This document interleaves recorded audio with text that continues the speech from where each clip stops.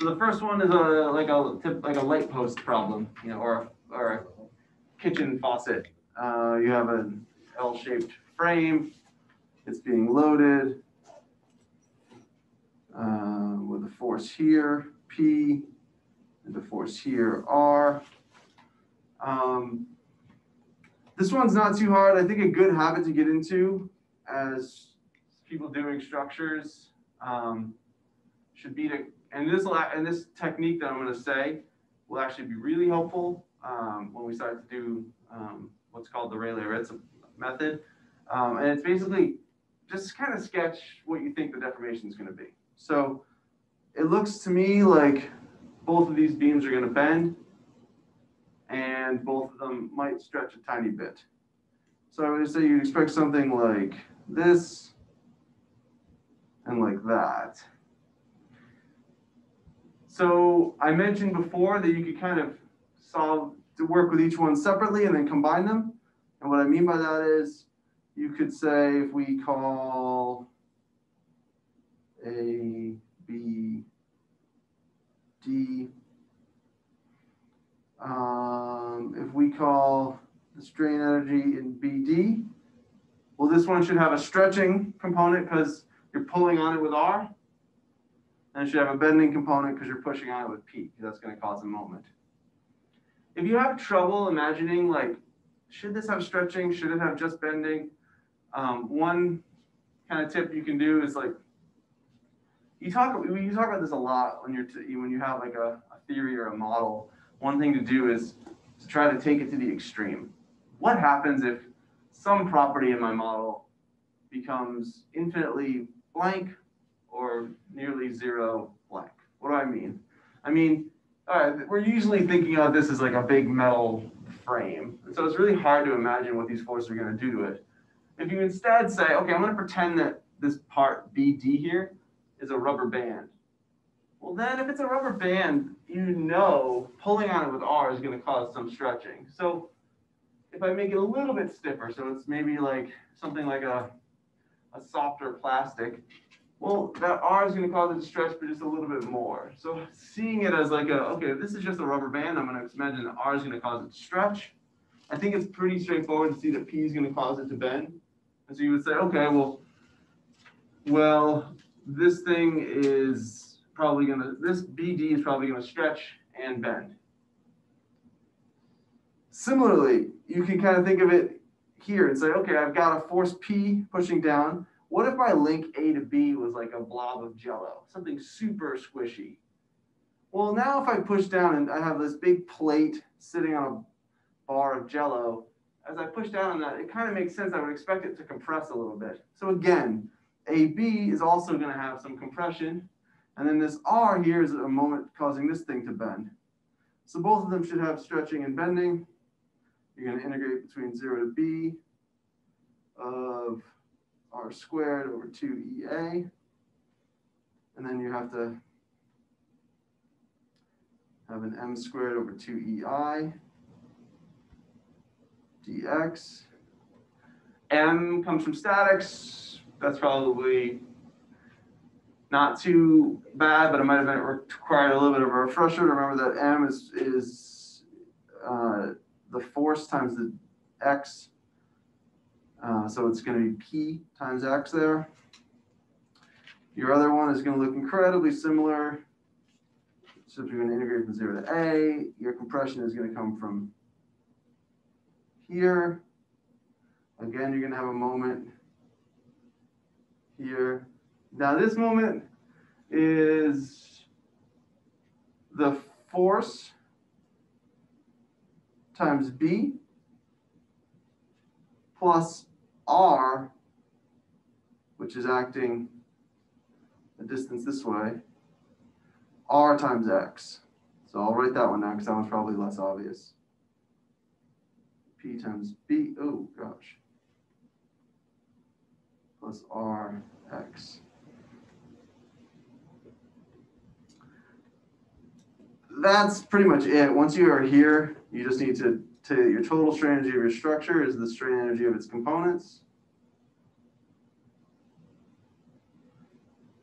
And you can find the deflection at point D in the vertical direction by differentiating it with the vertical force. And if you want, you can find the deflection, oh gosh, in the horizontal direction. Nope, sorry, at point D in the horizontal direction by differentiating it with respect to R. So the first part probably shouldn't have been too bad. The second part is possibly a little conceptually tricky because you kind of know it's going to bend because of the force being applied at D. You're asked to find the rotation here. So that force is causing it to bend, but what makes it tricky is that that force is a shear force. It's not a moment. And Castigliano's theorem requires us to have a moment where we want to calculate the angle. So you have to add a fictitious moment here. I'll call it C. Now everything here is the same, except your moments are a little bit different. So if this moment was initially Px, and this one was Pb plus Rx, now for both of these, you have to add C, because we have a couple there. And once you've done that, the angle of rotation at D is found by taking partial derivative of your strain energy with respect to your couple, and then setting your couple equal to 0. Mathematically, the notation there is like saying, take this derivative and then evaluate it at C is equal to 0. So you might, you could write it like this. That means evaluate that thing at C equals 0. So it kind of means do this derivative, evaluate it at C is equal to 0. You don't have to use that notation, but that's just a simple way of writing it. And you should be able to find your angle that way. 10.2, sorry, nope, not 10.2. 10.3, I think was probably the easiest of them all. The only trick to this problem was recognizing that I depended on X, which is the first time that we've actually had to keep I inside the integral in which we integrate over dx.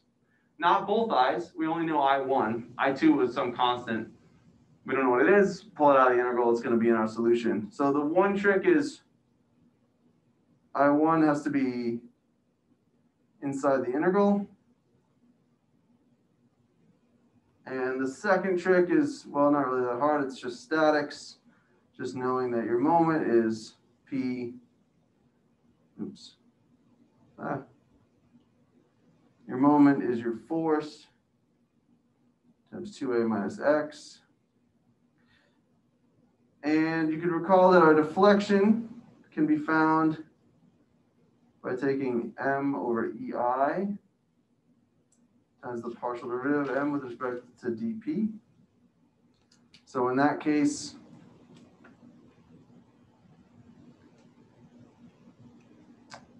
you could find that thing. It's pretty straightforward. dm dp is just 2a minus x, and then you're done. So not bad, right? Let's see. What's the next one? The frame. I think this one was probably annoying, but I would argue that that's not my fault. You can blame statics. This one you had to do method of sections to calculate all the various moments, right? We had a frame that looks like this, where the end on the bottom right was on a roller, I think. And we had a force here. And you're asked to find the deflection of this point. So clearly there's no force there. You're going to have to add a force. It can't move vertically. I think you're asked for the horizontal deflection. So you add a fictitious force. What do we call it? Q. And then honestly, the real trouble with this problem is you have to first calculate the moment here. the moment here, kind of slicing just to the right of F. Kind of coming back over here, slicing just to the left, oops, just to the left of X and going to the other part of the beam. And then finally, oops, getting the moment of that section there. I think honestly the hardest part here was probably just getting the moments right. Once you had the moments right and you knew to add Q, this one shouldn't be too bad. But that should be pretty much it for that one. 10.12 I think kind of looks scary because it's a real structure. It's what is it? It's like a cantilever that's pinned.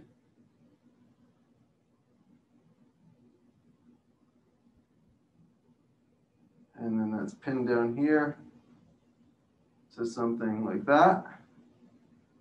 Pardon my drawing. We pull on it with a force. Was it P or F? P. And let me write down some stuff here. So we'll say this is A, B, C, and D.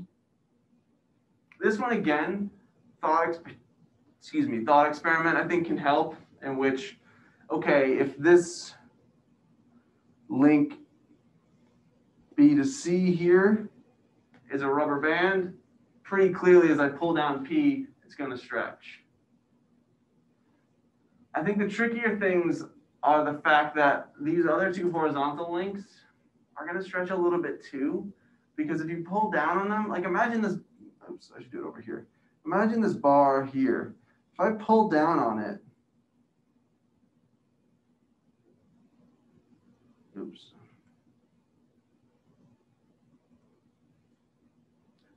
We know those lengths can't be the same. It's a triangle, right? If this length is one thing, we've pulled down on it here, the hypotenuse, this thing is going to have to stretch a little bit unless we allow this thing to kind of slide. Same is true up here. This one should stretch a little bit, stretch a little bit, stretch a little bit. And I think it's probably obvious to everyone, I hope, that AB is going to bend. So the tricky one with this one is that your strain energy of this structure is going to consist of, if you integrate from A to B, which I'm not, it's like 0 to 2L, I think, you get, it's going to be like a, whatever the force in AB is. You can get that from kind of a method of joints, right? Because these are all pinned to each other. So you can kind of do your triangles to figure out what component of this vertical force P is acting on these various cantilevers. That's squared over 2EA plus whatever your moment in AB squared is over 2EI. You could do this again, integrate for BC and CD. And then these ones there can be no bending here. Why do you know there can be no bending? There can be no bending because these things are pinned together. So the reason why things are going to bend is because there's some reaction moment preventing this thing from just rotating. That's what bending is. Think about this top one. You're pulling down here. There's a reaction moment at this wall that's preventing this thing from freely rotating. If it can't freely rotate and there's a moment, it has to bend. But these two can freely rotate, and so they're just going to rotate. There's going to be no bending there. So C and D are just going to have whatever the force in B and C is over 2EA. Oops. Dx plus whatever the force in C and, oh gosh, C and D is squared over 2EA. And then you're just left with figuring out the deflection at C by taking the partial derivative of that whole thing with respect to your force P. And it might not be obvious the way I've written it down, but it probably is after you've done all this, is that These things are functions of p, right? They're going to be some numerical fraction of p times some geometry. And then this thing is going to be like some fraction of p times x, because it's a force acting over here.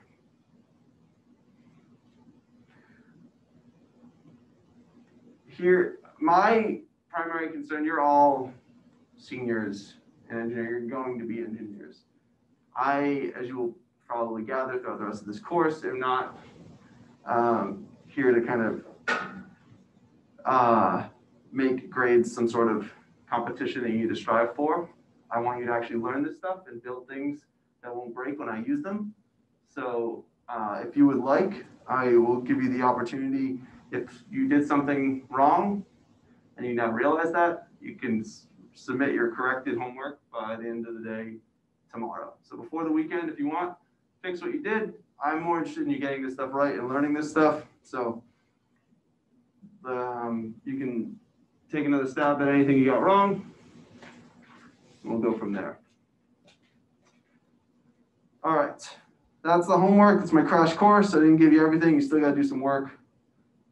But hopefully it cleared up any questions. And if not, take another stab at it, and I'll look at that as your submitted assignment. Okay. How do I want to do this? Should we dive into?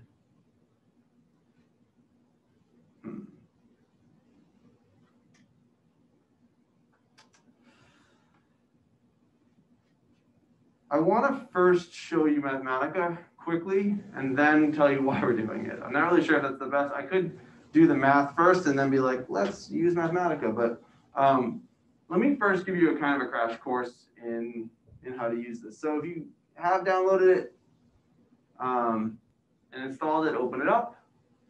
If you want and you're able to download the file I sent, open that up. If not, it doesn't matter. I think you could come back and watch this video later if you haven't installed it yet. And you don't need to have the Mathematica file I sent you. It just might help as you're following along. So let me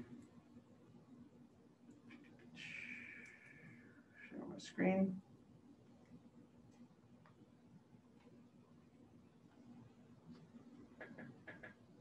All right.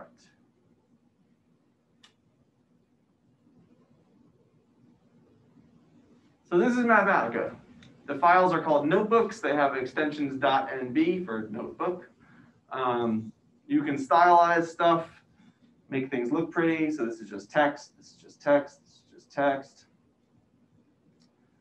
Mathematica, what is it good for? It is primarily for our purposes in this class, fantastic at two things. One is symbolic manipulation. That means anything that you can do with math, adding, subtracting, factoring, simplifying equations, doing calculus, doing matrix transformations, vectors, solving equations. Like I need to solve a system of 7 equations with 7 unknowns. Like you can do that by hand, but it's 2021. You shouldn't. That is what Mathematica is good for. That's one of it. The second thing is it's super easy to graph stuff. And you no more lin space x from blah, blah, blah. Like just, I want to plot x squared, you just tell it to plot x squared. Those are the two things that Mathematica is excellent at. Mathematica's drawbacks is that its syntax is weird. And so I spend a lot of time Googling while doing it or looking for help to figure out how to do what I want to do. But I think for the purposes of what we're doing here, I can hopefully convey to you the weird things that you need to know, and you can try to ignore all the weird syntax things that you don't. The way Mathematica works is you can start typing. Hopefully you have some text show up on one of these bars. If you want to do some basic math, you can, I'll open up this one. So this is basic arithmetic.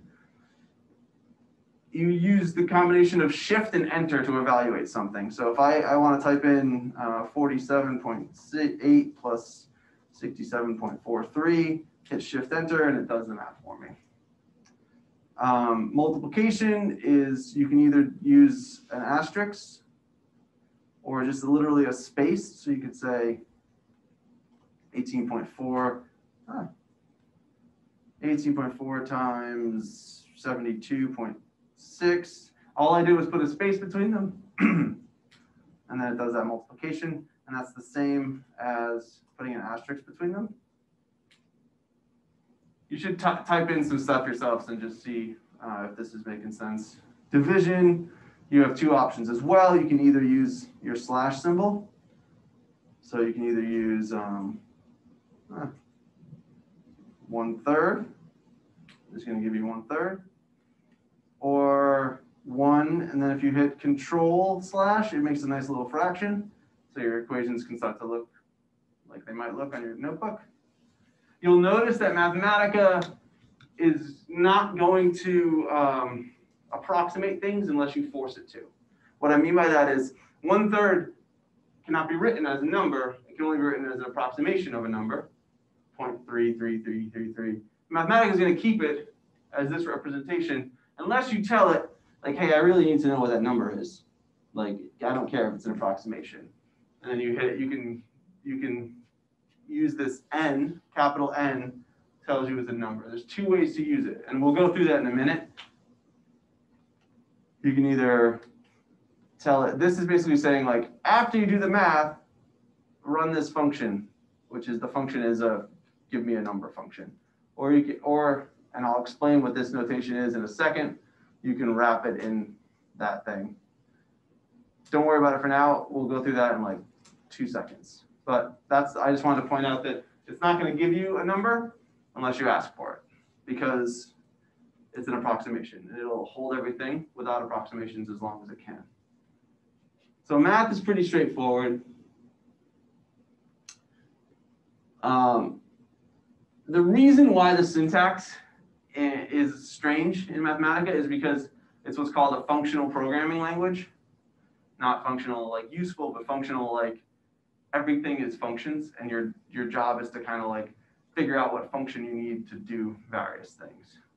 Sometimes those functions are like legit mathematical functions, like sine of x is a function. And sometimes they're like plot is a function too, which is not a mathematical thing, it's just a, but that's the way Mathematica works, and this is where most of the headaches come from, so I'll try to relieve those headaches. Any Mathematica, your choice of parentheses and brackets is really important. There are 3. Square brackets can only be used for a function. So if I want to take the sign of a number, I take and all of Mathematica's built-in functions start with a capital letter. So that's 2 things, capital letter and a square bracket. So if I want to find the sign of pi over 2, I write capital sign, square brackets, the thing I want to find. Same with, so there's square root here. There's other functions too that are not really mathematical functions, like random. Random will give you a random number, somewhere between 0 and 1. N we already talked about. N is a function that just says, give me the number of this thing. So for instance, if you want to know the number of pi, well, pi in Mathematica world is just this Greek symbol pi. But you might want an approximation for pi. So if you want a 30-digit approximation, you can write n comma pi comma 30. Sorry, n pi comma 30, and it'll give it to you for 30 decimal places. You can get it for whatever you want. That just would be fun, I guess. If you see this thing, which is your semicolon, that's basically your way of telling Mathematica to do something, but don't show you the answer. you'll see why that can be useful for certain calculations if you don't need it to spit out every little bit. Some other functions that are useful when you're starting to play with stuff is if you define something as a variable, you might want to clear that variable. To do that, you use clear, capital clear. So if I write like v is equal to 87, and now I type v, it gives me 87. But now if I go down here and I clear v, 87. Some weird things. Say if you're over here and you're like, I want to run that n pi thing again. How do I get to it? Look on the right-hand side of your screen. There are these strange brackets. What you want to do is kind of click the thing that you're after and run it. You can click up here. You can probably barely see what I'm clicking, but it's over to the side over here. Your other option is just to kind of use the up and down arrows. And once your text cursor is blinking next to what you want to run, you can run that as well. If you want to delete stuff, you can kind of highlight your whole column. Let's see what I want to delete. I'll delete this one. And then I can just hit delete, like on my keyboard. Oh yeah, again, symbolic manipulation. Like what I mean by that is inputting equations that look like the equations on your pen and paper. Well, to do that, you want to be able to use Greek symbols. To use Greek symbols, try this out yourself. Pick your favorite Greek symbol. Go to an open thing, type escape, and then type whatever you want. I'll go with gamma. You don't have to type the whole word out. Once it's got only one there, you can hit escape again. Oops, no, I guess you do have to type the whole word out. There you go. And then it turns to your Greek letter gamma. And these are all usable. You know, phi, escape, row, escape.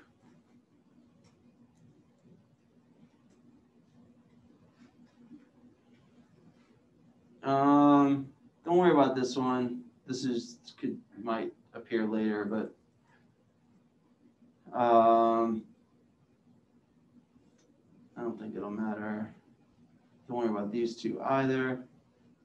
Okay, that's good for that. You can work through some of this if you want. I think it's a decent resource. So if the first thing that's confusing about Mathematica is the function calls, where you're like looking for a capital letter and a square bracket, and you can only use square brackets for functions. The second thing that's confusing about Mathematica is it gives you everything in a list, which at first is really annoying, but later on it makes it really nice to work with complex solutions and like vectors and matrices, because it treats vectors and matrices like lists, and that's really, it's basically built right in, so you don't need to do anything fancy. So everything's a list, and lists are, that's what I was saying before. The braces that you use, the brackets and parentheses that you use are important. Square brackets for functions, curly braces are for lists. So if you want to write a vector, v, having components of x, y, and z, of what I wrote there, you would write v equals curly braces, and then your vector components. So you can try this out. Now I have a vector v that has x, y, and z if I want components. I can do stuff to that vector. I can square that vector. I could take the square root of that vector. I could add another vector to that vector.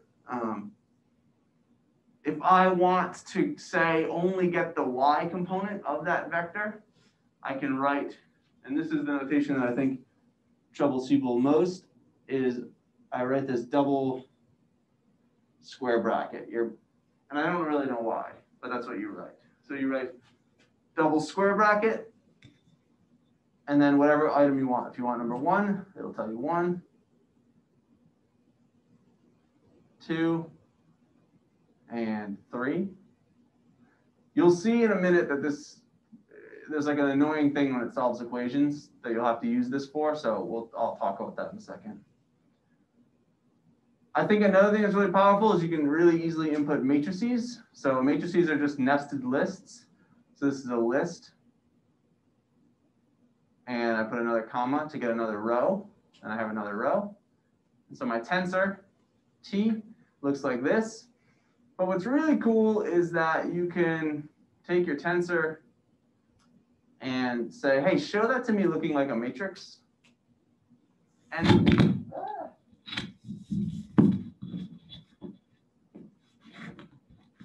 And so you can actually like look at matrices like they look like on your pen and paper directly in Mathematica, which I think is really powerful as you're doing kind of the second half of this course, we do a bunch with like stress tensors and strain tensors, and it's nicer to see them looking like tensors somewhere. Where this stuff is really useful is for you primarily right now is for calculus and solving equations. So calculus, straightforward. The function to take a derivative.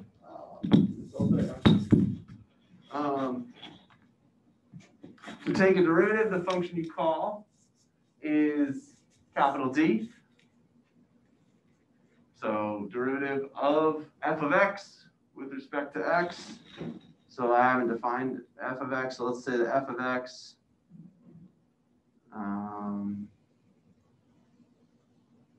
This is how you define a function. I think I skipped this one before. I shouldn't have. What should I do? X squared plus 2x minus x to the minus 1. So I've got some arbitrary function here.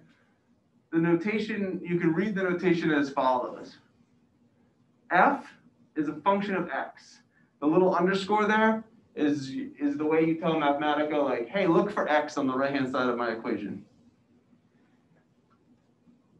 And then you write equals. One equal sign is like I'm defining, or it's kind of like MATLAB too. Like one equal sign means like assign this thing to this. Two equal signs means equate these two things. Like this side of my equation is equal to this side of my equation. So there's my function f of x. Shift enter, looks like that. I can easily take the derivative of that function with respect to x. I can take the second derivative of that function. There's two ways to take the second derivative.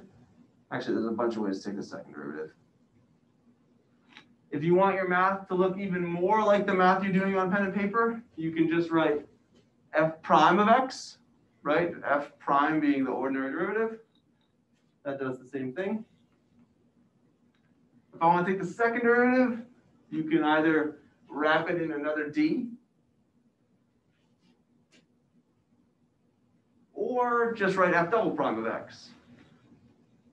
And third derivative, f triple prime of x, and so on until you run out of room for apostrophes. Again, I'm trying to highlight kind of how nice it is to do math on your computer that looks like the math on your notebook. Again, you could do the opposite. To integrate, you use integrate. This is a indefinite integral because I'm just saying integrate with respect to x. So it's actually, I think, technically an antiderivative because it doesn't give you the constant of integration. You can get the constant integration. We can talk about that as it comes up. But you can also do definite integrals by just giving some bounds. So integrate from x to 0 to 1. I picked a bad function of that because you can't have, 0 to a. That doesn't work. Oh, yeah, that's the problem. A to b. Sorry, I picked a bad function that's undefined at 0. So let me do a different one that doesn't have this term there.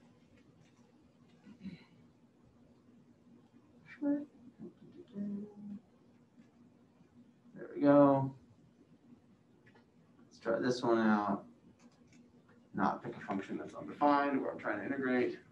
But yeah, so definite integral, indefinite integrals. All right. And the last two things that I think are really powerful are solving equations. Again, to set an equality, instead of assigning something, it's double equal signs. So I could say 3x squared equals a. And if I want to solve 3x squared equals a for x, then I just write solve 3x squared equals a for x. And here's where the output is a little weird, right? It says, first things first, it's a quadratic function, so you expect two solutions. So Mathematica is going to give you two solutions, and it's going to give you them in a list. Solution 1, solution 2. The second thing that's weird is it says, it gives you an arrow. What does that arrow mean? It means if you replace x with the stuff on the right, this equality will be true. That's kind of an annoying way to do it. If you just want to access the second one, because you're like, oh, I need the positive solution, then you can hit this second one. Right? It's the same way as before when we access the second item of the list. Does it always like do the negative solution first? Or like how do we know that it's going to be a second? I think it's random. I'm not, that's a good question. I think it's random, but I'm not positive. So you have to look at it, and then usually what happens, you know, if you're solving polynomial equations, usually what happens is you're looking for like the one real root. And so usually you kind of look at them and you're like, all right, these four have I. This fifth one doesn't have I. Give me that one. You usually have to kind of inspect. This thing's still kind of annoying because it's got a curly brace on it. How do you get rid of that? Well, that's actually a list because it's got curly braces around it. And so there's only one entry in that list. So you could say, okay, give me also the first entry in that list. And that's that. And the last thing that's annoying about it is you kind of just want the thing on the right-hand side. You don't really want X arrow that. And so to do that, and this is where I said notation can be annoying, is you use, I want to find X, and I want to replace X with what you're giving me. So you use this combination of stuff here, /. That means, I think that means replace.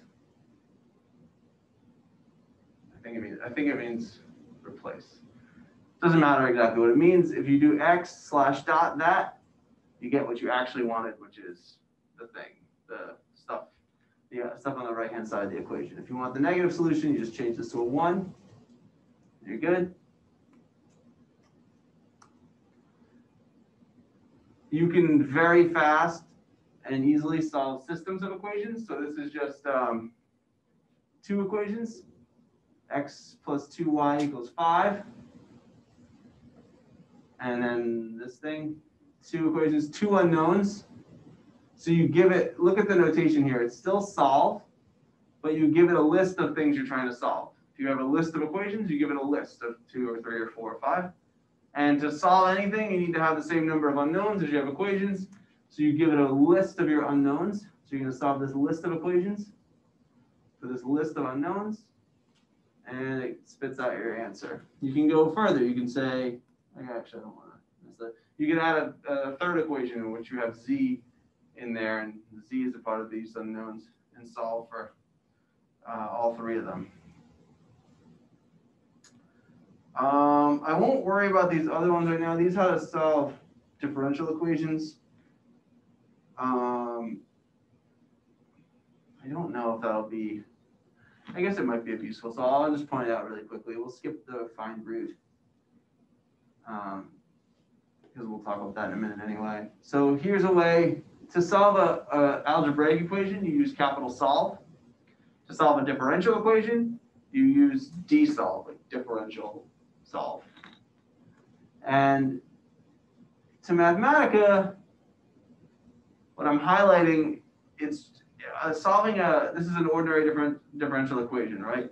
This is y double prime of x, y prime of x, 2y of x equals 0. I just made it up. It's a differential equation. But to Mathematica, it's just an equation. It doesn't really care. So you just give it your list of equations. Here you have 3 equations. You have your governing equation and your 2 boundary conditions because it's a second order ODE. And you say, I want to solve these 3 equations for the function y of x and the independent variable x, and it solves it. And it's a horrendous looking thing. But you didn't have to do it by hand, so that's better. We can dive into this more if it's useful, which it will be later, so I'll have notebooks that you use this a little bit. But for right now, D-solve is how you solve differential equations. Let's skip this other stuff. The last thing I want to show you is how easy it is to plot. So if I want to plot the sine of x for x from 0 to 2 pi, you just literally tell it plot that thing. It's really simple to plot multiple curves on the same graph. It's really simple to start making these things like, oh, the integral into that is going to be whatever the area of the shaded region is. I can make my curves look nice. These are all just various plotting examples: log plots, 3D plots. You can plot data either manually entering it by hand, or you can read in CSV files like you would from MATLAB, and plot your data. You can do, I'm going faster here because you can play with this if you want, but it's not crucial for what we're doing today. You can plot this thing as data. You can fit linear regressions to your curves. Like, it's remarkably powerful. You can make things look nice. And the benefit of the functional programming is not something you'll probably pick up on until you mess with this for a long time, but you can generate like responsive solutions. So I'll just show you a few things. This is just to kind of show off what you can do. I can create little sliders that change a number as I move where I am on my curve. And I can use that to say, hey, let's make a plot of sine n of x, in which I want to see how this curve looks as I vary n. And I can just sit here and have a curve that can adapt on the fly, which is pretty powerful because you can really start to play with multiple functions. This is sine of nx plus sine of n2x, and then I got some things to make it look nice. You can really start to see how the various parameters in your function make things look. This is not something I need you to know. It's more something I want you to be aware of. Like, there's an absolutely immense amount of stuff you can do here that's, like I said, kind of complementary to what you can do in MATLAB. The symbolic manipulation, calculating derivatives and integrating, solving equations, I think is probably the most powerful aspect of it for you at this point. Probably plotting being the second most. If you're doing math, it's worth the time to play around with this. That's basically what I would say. MATLAB and Mathematica, you should think of them as like hammers and screwdrivers. Like, you could hammer in a nail with the butt of your screwdriver, but it's not a really useful thing. And it's kind of the same here. Like, you can do some of this math in MATLAB, but it's going to be a little bit more painful. And there's stuff you can do in MATLAB that you can do here, like image processing. It's going to be a bit more painful in Mathematica than it would be in MATLAB. And so I think if you just think of this as a tool to help your math, like I do barely any like calculations without doing this side by side with Mathematica because I know that I make mistakes. Like I know the types of mistakes I make mathematically, and I use this to help me not make those mistakes. So that was a super crash course. Play with this file, see if you can do any work on if anything finds it to be useful. We're gonna do something in a minute that I'm hopefully you do with me, and I hope at that point you start to see that it can be useful pretty quickly for us here. Questions? I've been talking for forever. What questions do people have?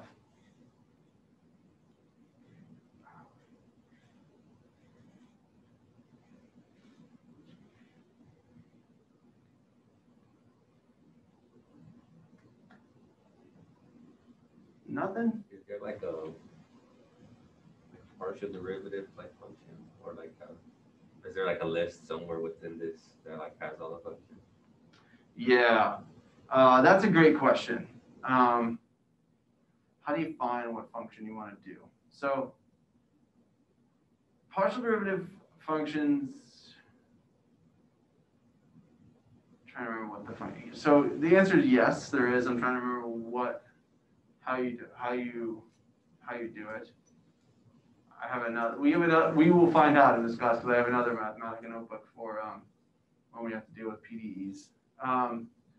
The bigger question you're asking is their help is remarkable. So for instance, say you don't really understand plot. You can just kind of type in plot and hit I.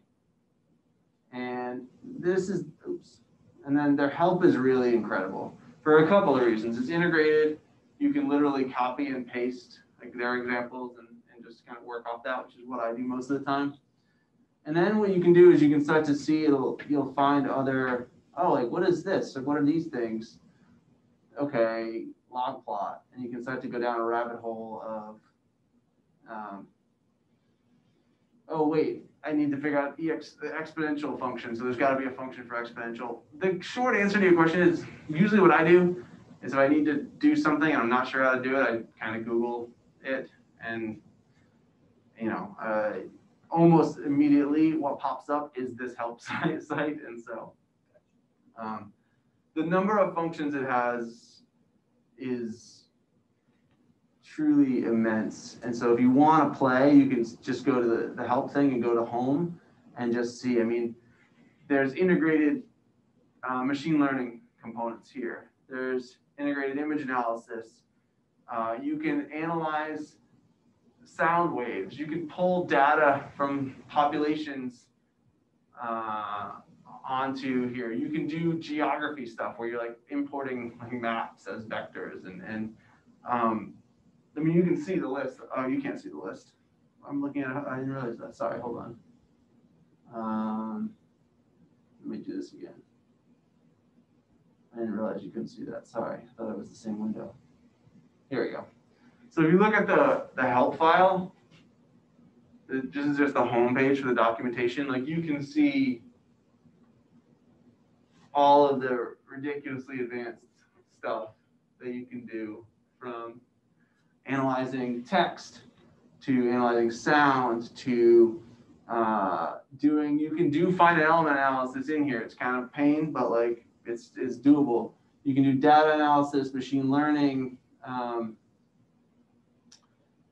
mean, you can read, but it's pretty remarkable the things you can do with it. So I would say if you like math, you should play around with this. You'll have some fun with it. Like you can do some remarkable stuff, and there's tons of tutorials and tons of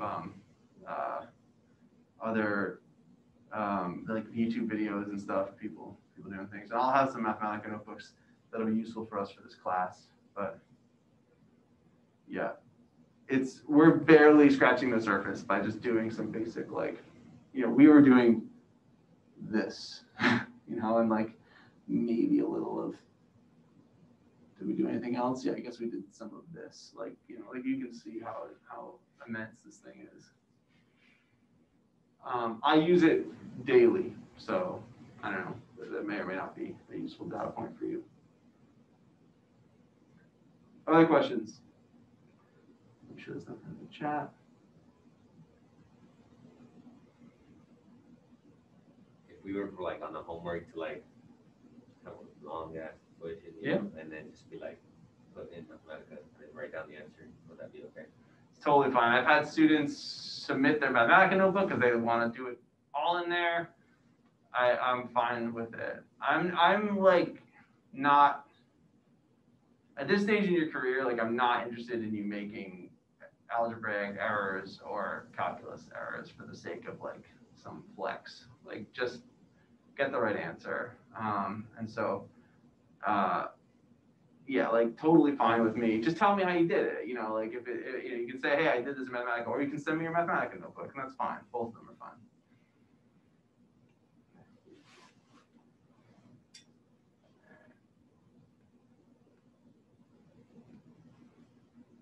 There's a learning curve to it, but I'm happy to help you walk through it. Yeah. I could easily Google it, but like, how do I like, let's say delete? Let's say I do 2-3 lines and I'm like, oh, I don't need this anymore. Like, how do I delete it? Oh yeah. Sorry. Yeah. So you would just kind of. So let's see. What do I want to pick here? You basically can you can do a couple things. You can grab your cursor like up here and just start dragging down, and you'll look what's happening on the right hand side of my screen. You can see the cells I've highlighted on the right hand side there, the blue, and then you just hit delete, undo, or you can kind of go through and kind of manually on the right hand side select them. Whatever, it's all up to you. You can also add. I should probably tell you this too. Like you can add in like I'm gonna make a new section heading here called data fitting. So you can kind of format your notebook so it's not just like a wall of math, and then kind of come down and say, okay, in my first subsection of this thing is going to be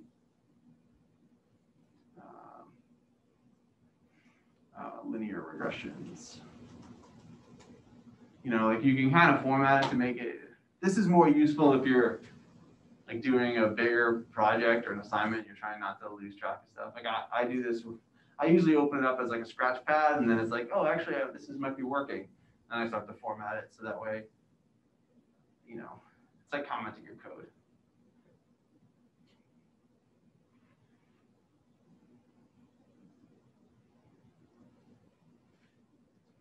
If there's a learning curve, if you are envisioning yourself doing math frequently, you enjoy it, or you're someone like me who makes tons of tiny mistakes all the time, then I think it's worthwhile to spend the time to learn how to use it. But you know, it's up to you. I think it'll definitely be useful for this class. We're going to come back to it over and over again, especially as we work on some solid mechanics type problems that are a combination. The problem with solid mechanics and structural mechanics is you end up very quickly getting into problems that are differential equations of tensors. So you're kind of dealing with a pain in two ways. And so this can help alleviate some of that. So.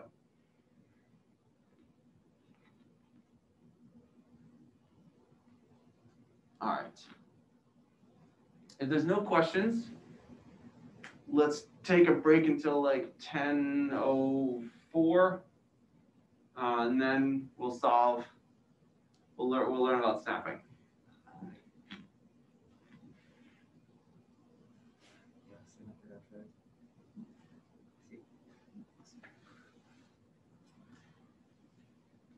I got another question. Yeah, what's up? In terms of the, turning in homework that we think we messed up, like, do you want us to like turn in the whole assignment or just like? I would love it if you're going to turn in your updated assignment. If the new one you submit is your whole assignment. Yeah, that's all. Just it'll make my life easier, so I'm not jumping back and forth. So if you're going to submit something by tomorrow evening, just submit your whole thing. You can just copy and however you want to do it, But one file would make my life easier. Thank you. Is the email okay? I am trying to make it as simple as possible, but I know that some classes have more complicated systems, so. Is there a time that you're expecting teachers in by? Not really. I don't think, like 5, I guess, at midnight. I don't really care. Yeah, I'm not sure. The end of the day, before the weekend. So, I'm not going to look at it at Friday night, so anytime Friday night is fine.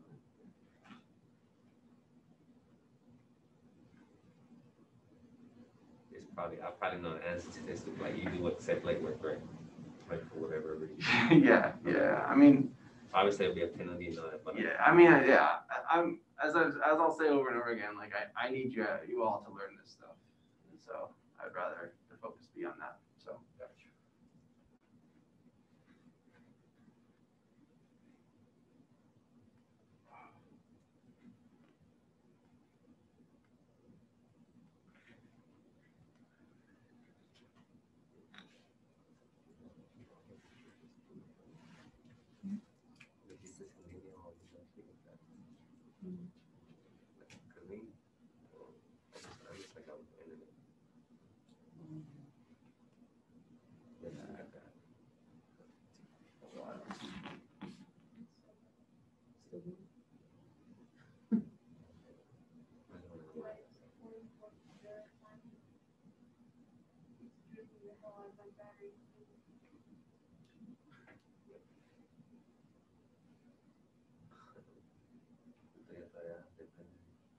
No, it's good.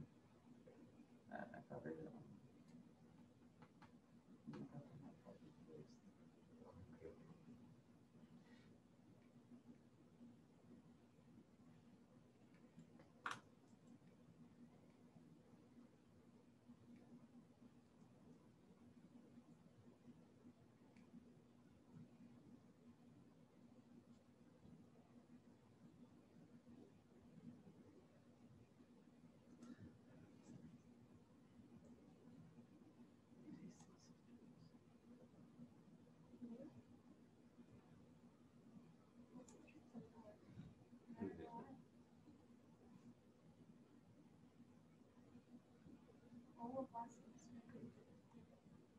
Was it just So,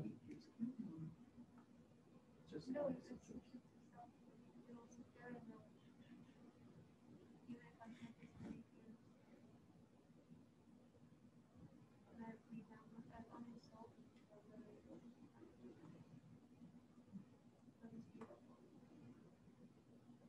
that fixed. Yeah. It fixed it, now what's that? And then it's stopped working. But you didn't need to go in and do that. I remember I'm like, is that fixed? Because I remember, I think you sent the link over audio for the music. I think so.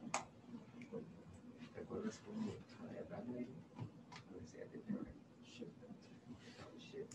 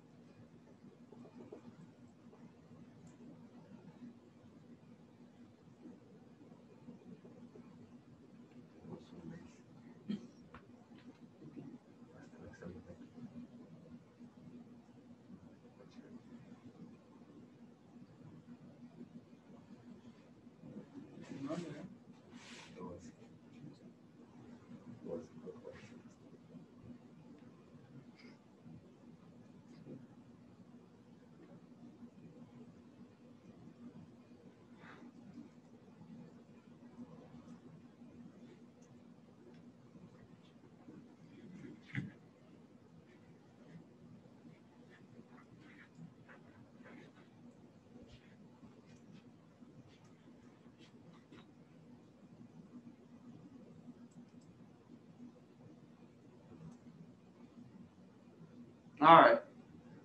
Should we get back to it?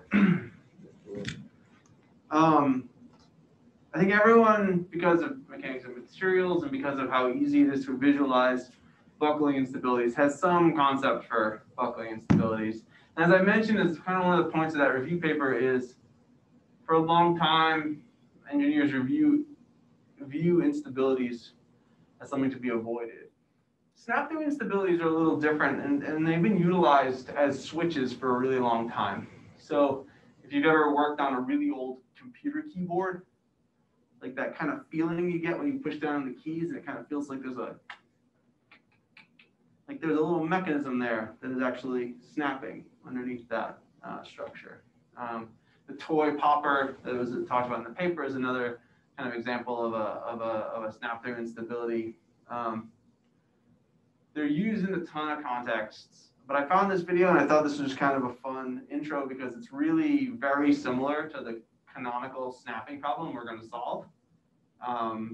And it's something that's, as mentioned in the title of this video, is a device in probably every household in the country. So I thought I would let this guy explain it to you, and then we'll go in and try to work on a similar, simpler problem. Hopefully you all can hear. Oops. Hold on 1 second. The folks at home, can you hear the audio when it plays from my video? Or no? Should I play it on this computer? Yeah, a little bit. A little bit? What if I put my microphone down here? Is this like a super hack job? I think it is. This clever little device is found in everything from washing machines to power tools. In fact, if your tool is quiet enough, you can hear the characteristic clicking sound that it makes. Listen to my drill press, for example. And the air compressor with the belt removed.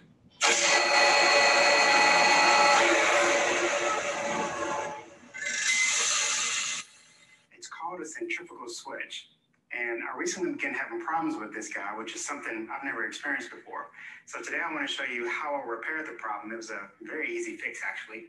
And I'll show you how it works, because this dude is pretty amazing. Let's take a look. So why do you need something like this to begin with? Well, the motor most commonly found in washers, dryers, and many power tools, in fact, requires a little kickstart in order to get going. In order to get the motor spinning, engineers will often use capacitors to give it that little kickstart.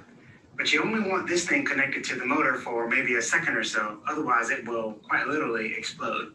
Therefore, we need to connect the capacitor to the motor when it's not spinning, and as soon as it gets up to speed, we need to disconnect the motor, introducing the centrifugal switch. This amazing little device is so simple, it's just 2 springs and a weight. But as the motor spins up, these weights fling out and they open a circuit. So here we have the beginnings of our start winding. This switch right here is connected when you push it down. And as you can see, this red LED is blinking when I close the switch. Now I've only got 3 volts DC connected here, so there's no risk of being electrocuted or anything like that. So during normal operation, this would go in here. And as you can see, the circuit is now closed. Once you turn on the power to the motor, this start winding plus the main winding will both be connected to power. But remember, we only want this to be connected for maybe a half a second or so. Really, once the motor gets up to about 80–90% of its rated speed. So what happens is, as this guy starts to spin, these weights tend to want to fling out like this. This tendency of the weights to want to swing out is something you've experienced before. If you've ever ridden a roller coaster, in fact, if you've made a hard turn in a car and felt all of your body weight shift to one side of the car, that same force is what causes these weights to want to swing out away from the center. Now, here's what makes this device so clever. You want it to open at about 85–90% of its rated speed because you want to make sure you've given it just enough kick without overheating the motor. But you also want it to snap closed very quickly, otherwise you'll be rubbing this for a long time and wearing out the starter winding. So these weights are carefully calibrated to open up at exactly the right speed. Make them just a little bit heavier and they open up at lower speeds. Make them a little bit lighter, they open up at higher speeds. calibrate the spring to just the right amount so you get a nice, crisp, quick snap back into place. And you've got a clever little device that will open and close your motor and last for many years. Now that you've seen this, let me show it to you fully assembled inside the motor.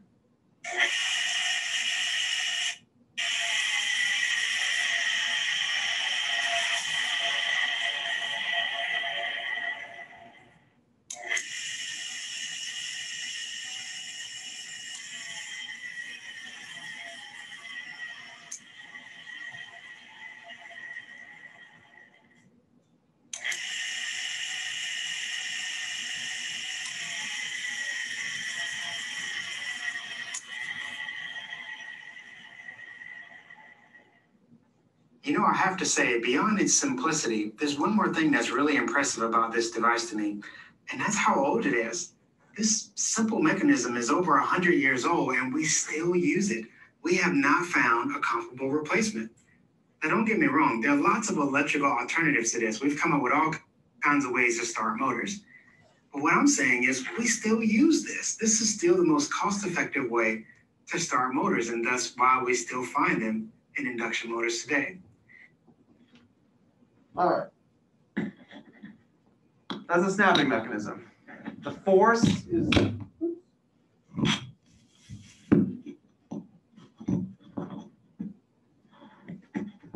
the force being applied there is a bit more complicated than we want to play with at first. We'll actually work on a problem a little bit later where we're going to use kind of that kind of centrifugal acceleration to calculate the force in another spinning object. But for right now, what you can see is there's a couple of springs. When that force exceeds some critical value, those springs snap open and you're popped into contact. And so I want to give you the tools needed to apply what we learned last class to figure out when this thing is going to snap. And to kind of show you the subtle differences between a snapping instability and a buckling instability. And so we're going to work on a similar problem, but just a little bit simpler.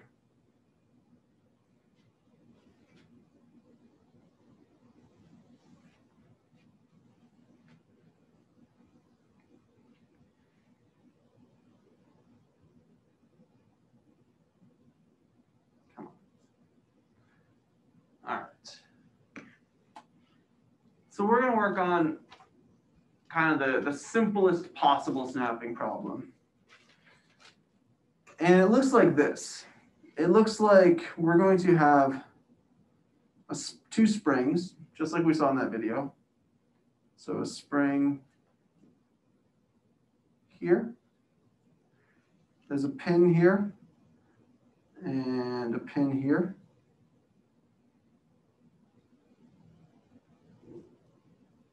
And a second spring over here. So these are all pinned. Doesn't really,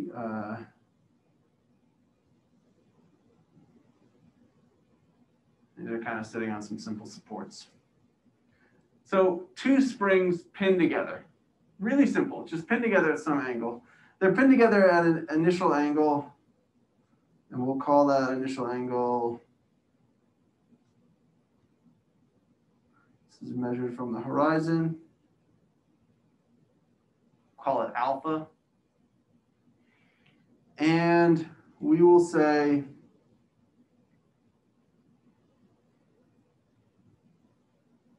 that when we push on this object,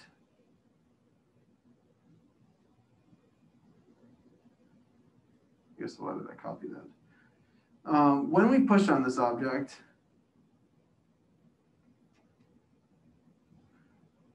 at the apex, it's going to deflect.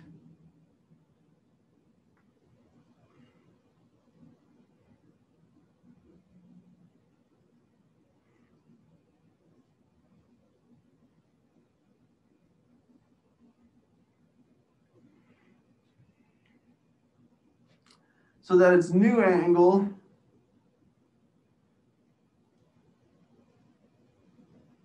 is theta. We can say that these springs have a spring constant K. And typically these types of things, the easy thing to measure is kind of the horizontal span here. We'll call that L.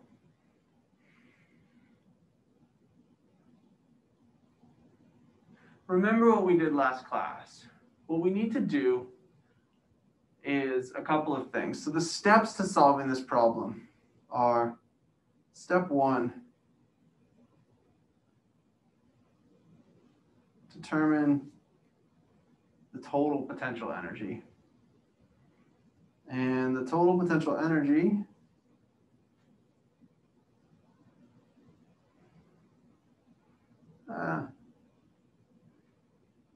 is composed of the strain energy stored in the springs and the potential of the external loads. I'm going to write that as, let me see if I can write it as like a fancy P, which is equal to the negative of the work being done. Once you determine V, your second step is to find the equilibrium equation.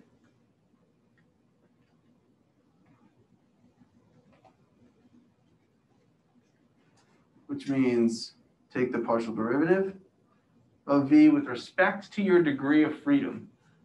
So in this problem, the degree of freedom is our angular rotation.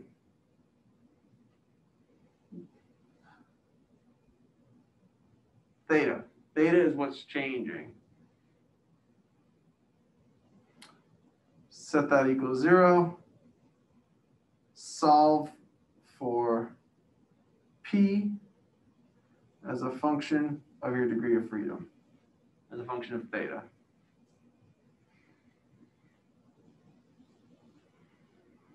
Your third step is check for stability,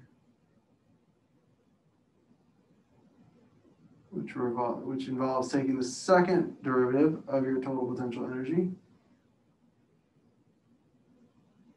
and verifying that it is greater than 0.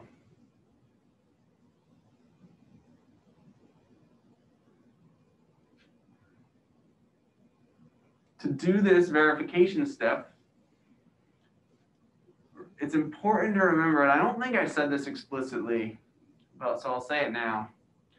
What you're doing is you're evaluating the stability of the equilibrium condition you found.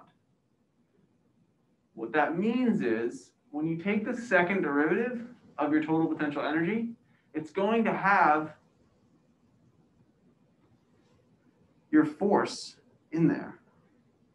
So what you're going to want to do is take the second derivative of your total potential energy, substitute in the force that you've already found. So I'll write that over here.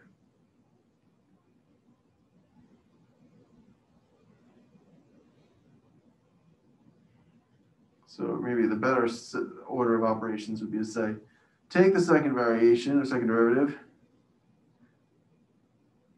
sub in P, then check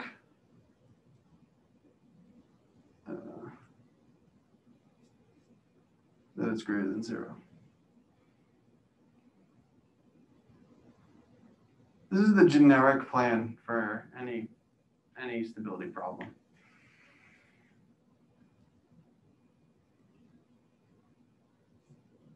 All right, let's get to work.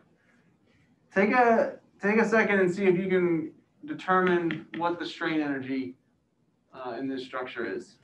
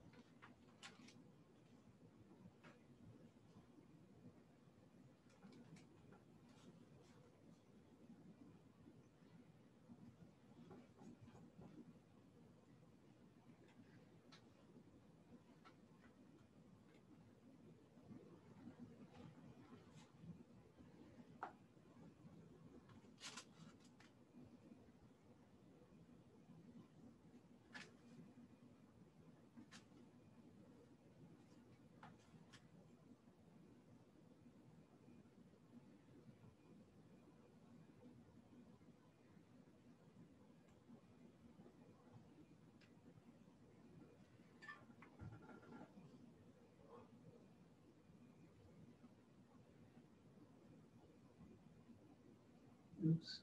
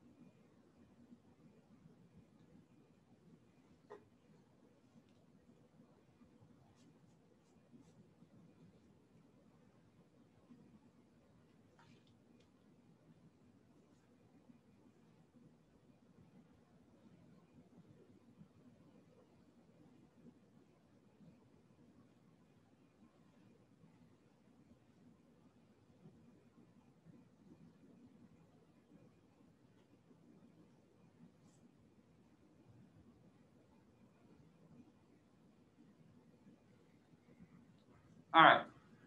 So the strain energy should be 1/2 spring constant times the displacement of the spring. Now, the displacement of the spring requires you to find out what the original length of the spring is and take away from that original length the compressed length of the spring.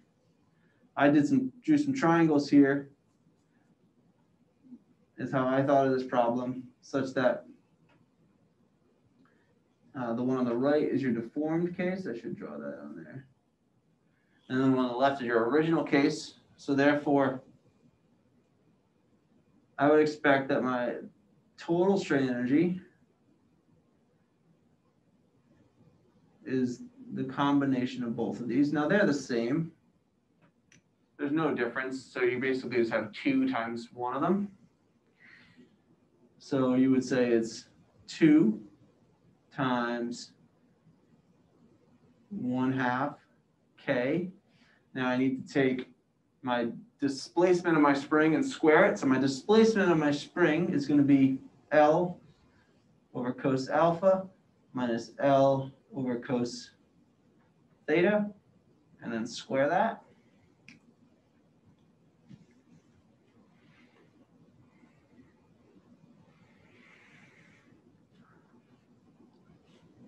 And from these triangles, you can also get if we want to get the work is going to be the force times the displacement. What's the displacement? Well, if the height of my spring thing is initially L tan theta, right? This is the initial height, is L tan theta. My deformed height is going to be L tan, sorry. My initial height is L tan alpha, sorry. And my deformed height is L tan theta. So my deflection of that kind of top point, the point B, is going to be L tan alpha minus L tan of theta.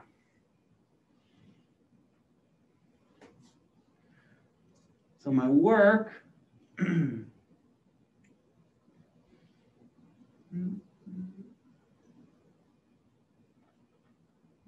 is going to be L times the tangent of alpha minus the tangent of theta.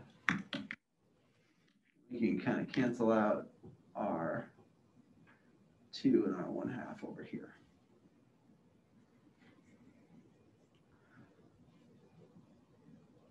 So my total potential energy is going to be U,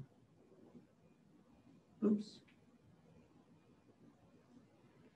going to be V is equal to U minus W, right? Because it's U plus your potential, which is your negative of your work. So it's U minus W. So at this point, you could probably see why I spent some time asking us to learn some advanced mathematical program. Because what you have here is a really annoying nonlinear function in the denominator and then squared. You can definitely do these derivatives out. It'll take you a bit. Well, I shouldn't say that. It'll take me a bit. There's also ways if you didn't have a computer with you and you needed a quick estimate of what's happening here, you could approximate these things. But you have to be very careful here. And this is where I make a point in the review paper that we read about buckling and snapping, and the buckling is nice to work with because you can apply linear stability analysis, and snapping you can't. And what I mean by that is we could linearize these equations by taking the small angle approximation. And what would happen is you completely lose the instability. It goes away. It is in the linear stability analysis for buckling, what you lose is the post-buckling behavior, right? You lose like what the shape of the buckled beam is, but it tells you the critical point. With snapping problems, you lose everything. And so this is why I say you have to be careful. So instead of approximating it, I thought it'd be useful for us to do this completely, solve this problem. And to solve it, it's really useful for us to use Mathematica. So I'd get your computers out. And let's see if we can work on this together.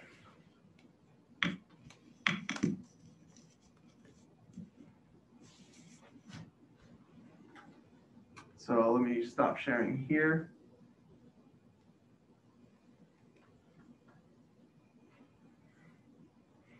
And start sharing here.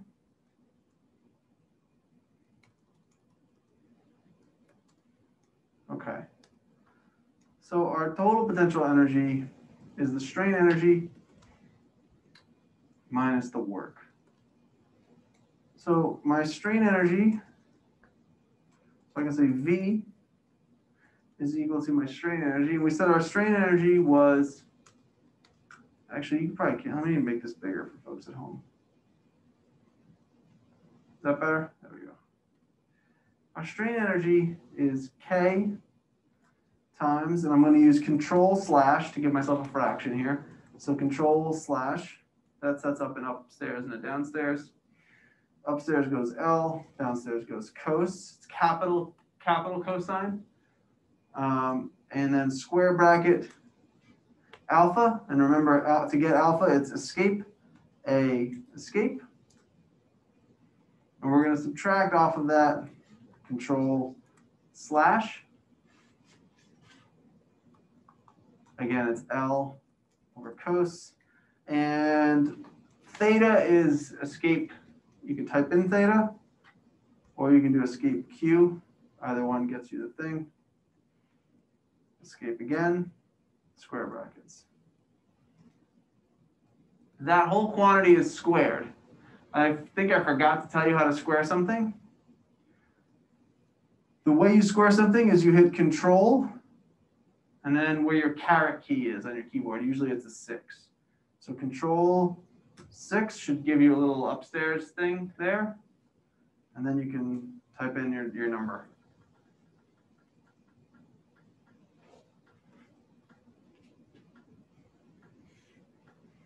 I'm going to try to go slow here because I know this is your first time using this.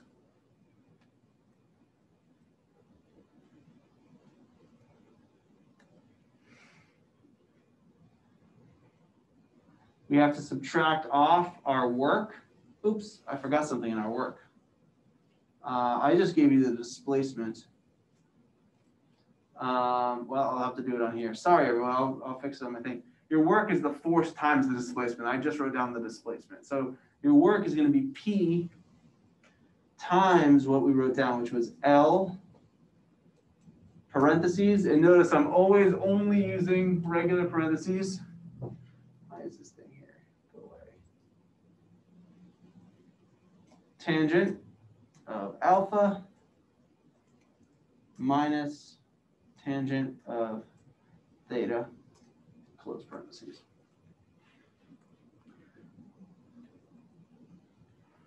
People are good? People have this?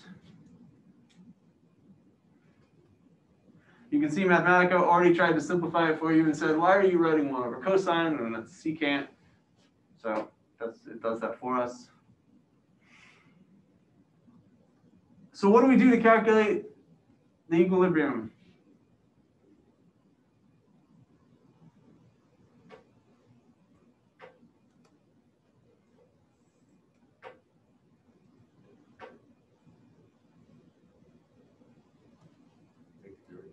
Yeah, take the derivative. What are we taking the derivative with respect to? Theta, right? Because alpha is not changing. Alpha is just the initial parameter that's set by the shape of your geometry of your problem. So we're going to take the derivative, capital D, of V with respect to Q.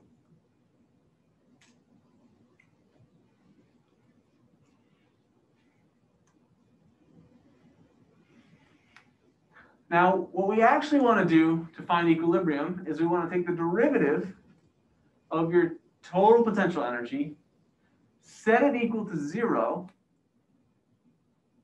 and then solve for your force. Because what we'd like to be able to plot is force versus displacement, or force versus angle of rotation. And so instead of doing it like this, what we can do is we can say, well, I want to say the derivative of my thing should be double equal sign 0. That doesn't change much. And to find equilibrium, what we need to do is we need to solve this ugly equation for P. Not too hard. We can say solve my derivative of my total potential energy with respect to theta is equal to 0, and solve it for P. Now you can see that issue again that we had when we first used solve, which is 1, it tucked your solution into a list, and 2, it's got that annoying arrow thing. We know how to fix those. I need the first item of my list. Oh, it's actually in 2 lists, so I need the first item of my next list. And I want to replace P with what comes after the arrow, so I write P / dot, and then I have my P there.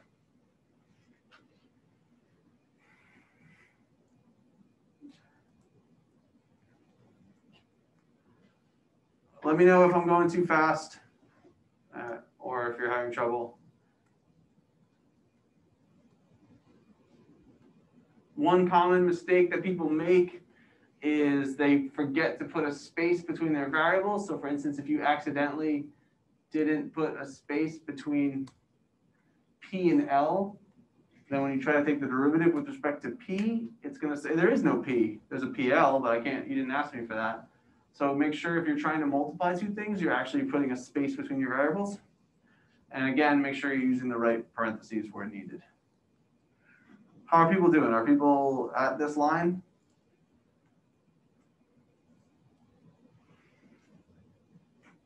So this is what we want to, so this is the answer to equilibrium. But it's actually not very useful, or I shouldn't say that. It's more useful if we could look at this. So I'm going to ask us to, I'm going to store this as a variable. So I'm going to do one last step. I'm going to say equilibrium is that. And I'm going to plot my equilibrium from theta. Oh, I can't plot this yet. Hold on.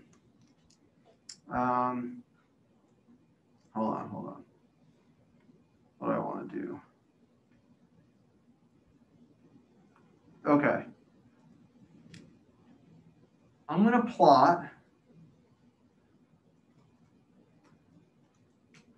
my equilibrium, and I'm going to normalize my force by K over L. Why am I doing this? It's because the curves are going to all look the same for whichever values of K and L I choose. They're just going to be shifted. So if instead I just divide by K and L, I'm getting what the master curve looks like for any spring stiffness in any L. If you're not comfortable with this, you can just put in values for K and L. So you can say, I want K to be some made up value and L to be some made up value, but I'm going to take my equilibrium and I'm going to divide it by K and L. And let's pick an angle here. And I'm going to replace in that equation my angle alpha with some initial angle. I'm making this up. This is, let's say it's pi over 3. So it's something that's not like 45 degrees, like a little shallower than that. And I'm going to plot this from theta is equal to, well, I don't know.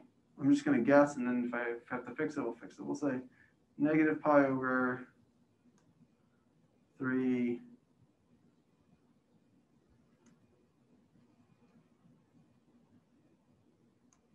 This might not work. We'll see. No, perfect. It worked. We'll go a little bit beyond that. So we'll go pi over 2. Great. Okay.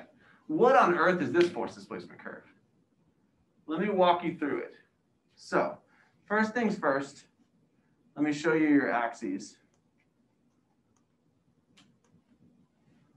So your x-axis is theta, and your y-axis is your force normalized by KL. Okay. So how do I read this plot? Well, you initially start here, where my mouse is. Why do I know we start there? What's that value? Well, that value is pi over 3, 1.04. That looks like a 1.04 over here, right? So you initially start here. You start to increase your force. So you're increasing the value of P, which means you start to move this way, and your angle is going to decrease, right? Because you're going to start to compress this thing. It's going to get shallower and shallower. And your force is going to go up. It's going to hit some maximum. And then it starts to go down. This right here corresponds to the point in which your springs are so compressed that they're exactly flat. That's the origin of that curve. If you keep pushing, it goes all the way through.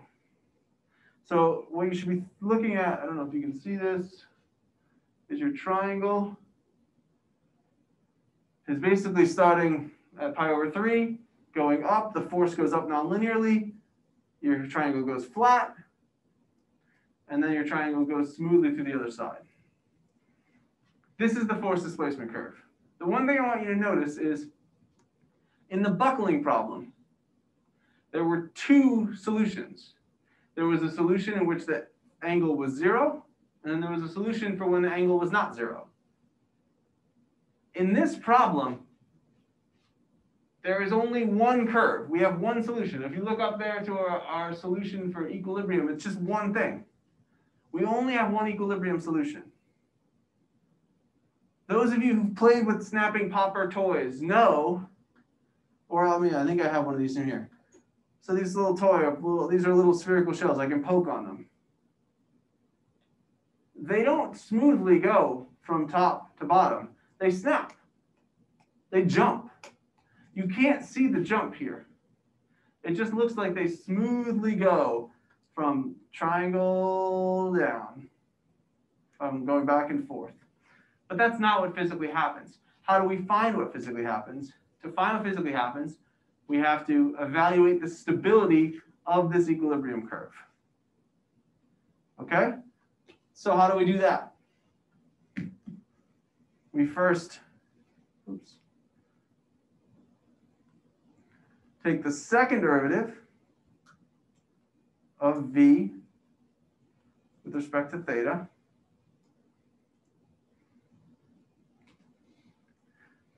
Now you're starting to see why we're using Mathematica. That's horrendous. Now, amongst this awful thing, I want to point out that it's mostly K's and L's, a P, and then some angles, and then a bunch of nonlinear trig functions. We need to tell it that we actually already know P. We're going to replace P with my equilibrium solution. So this is just saying replace the force P in this equation with what we found for P up there. Not bad. And then we can ask it to simplify that. We can just for visual niceness. Cool. That's not as awful. Why are we doing this? We need to check when the second variation or second derivative of your total potential energy is positive, because that's the only time your equilibrium will be stable. So let's look over here. I'm going to copy my plot again. Do I want to do that? No, yeah, okay. I only have a minute left. Let's see if I can do this quickly.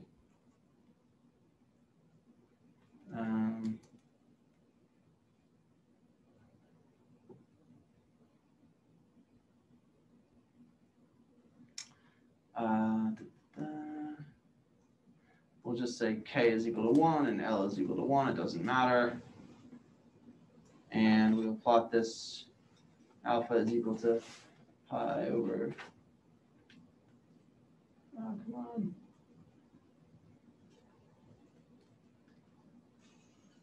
It's equal to pi over 3. And we'll plot this from theta is the same thing. Negative pi over 2 to pi over 2. Sweet. That's 2. That's awful. And we'll just plot this. It's pretty nonlinear, so we'll just plot it from pi over 3 to pi over 3. Awesome. So, look. Our parabola is positive. So here's the point we start at. Here's the initial configuration. Your initial configuration is stable. And then at this point here, it becomes completely unstable. So what does it do? Give me 1 second and I'll try to.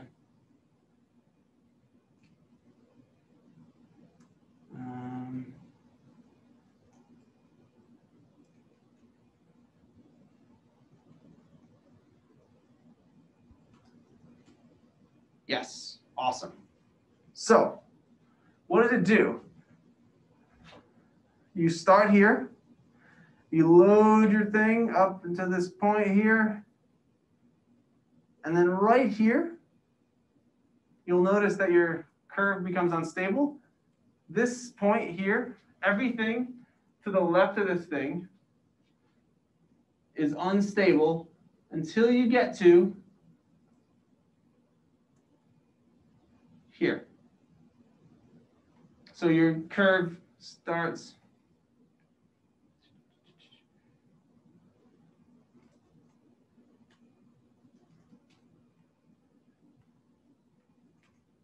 so you load your spring structure, you get to the point where this thing becomes 0, and then it snaps, and what does it do? It jumps. You're maintaining a constant force, which means your force is fixed. Right now you have a force of like 1. So what does it do? It jumps on that curve to wherever the force is also 1, and your stability curve is positive. So it stays horizontal because you're applying a fixed force. Jumps over to here. Your spring does this. You're loading it. It hits some critical point, and then it snaps. And where does it go? You're applying a fixed force P. So it just goes horizontally at that fixed force P to wherever it finds the next stable point. Buckling, you have 2 equilibrium curves. At the critical point, you switch. The critical point is determined when the stability, when the second derivative of your total potential energy becomes negative. Same with snapping, except you have 1 curve, and your instability jumps from wherever it's at the load that you're applying to wherever that load is again stable. And on this curve, it's jumping horizontally from here, I guess, all the way over to here. If you were to take your upside down spring and push on it vertically this way, it'll follow all the way down to here and then jump back that way.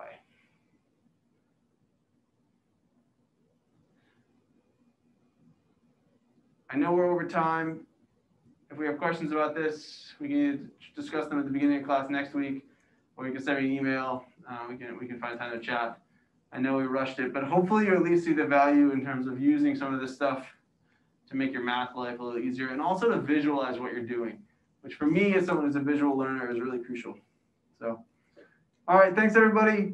Have a nice weekend. If you want to work on fixing up any of your problems, get them to me by tomorrow night. And otherwise, I'll see you next week. Do we have class on Tuesday, or is it?